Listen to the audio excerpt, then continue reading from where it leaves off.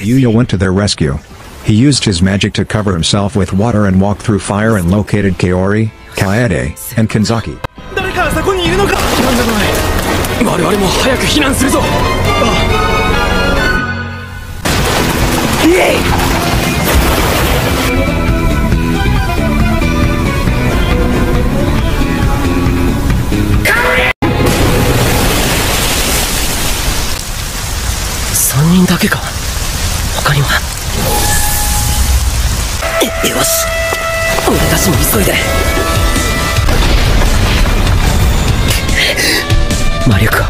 After locating the girls, Yuya tried to carry them back down, but the fire had spread more widely, and his magic did not seem like it would last long.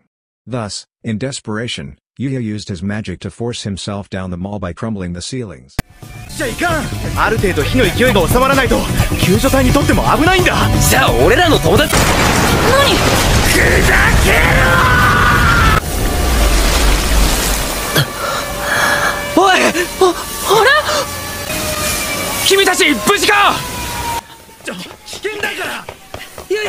Of each floor and managed to rescue his friends. Nevertheless, what Yuya did was reckless, and he received a scolding for it.